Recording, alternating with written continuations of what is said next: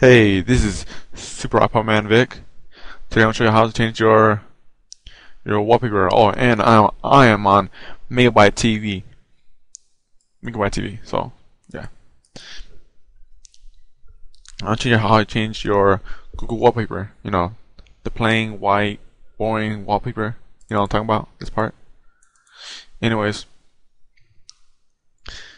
my homepage wallpaper is like this.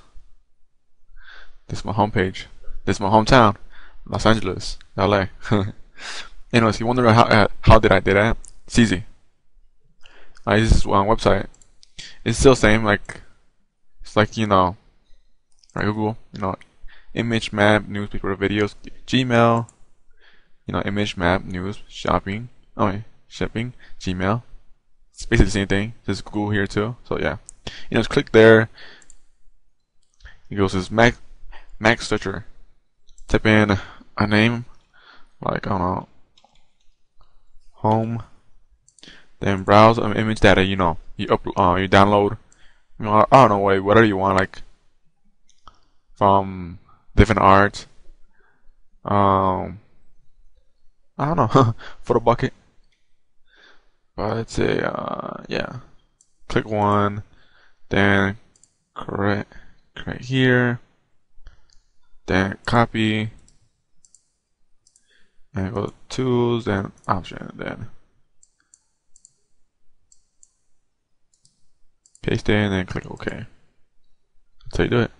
So next time you turn on turn on a new tab, it's gonna make your home page. And there's much more. If you just want to get find a image that you want, really nice ones, I recommend go here, like our favorite backgrounds. Go down here, click that, and you'll see the website McSearcher.com. You see nature, space, car, trucks, nature. There's a girl, Spider-Man, President Barack Obama. Sorry if you. Yeah, the girls in cars, soccer. There's more stuff back on NBA, Kobe Bryant. There's animals, art, anime, comics, photographs, and so on. There's so many, a lot. If you like these, just like this one, Hong Kong HD. This one looks really nice. There it goes. Just do the same thing, copy, and this works on Internet Explorer, Mozilla. I think it works on Chrome, and I'm not sure, but yeah. So if you like this video, please comment, subscribe to MegaByteTV, and hopefully go check out my channel.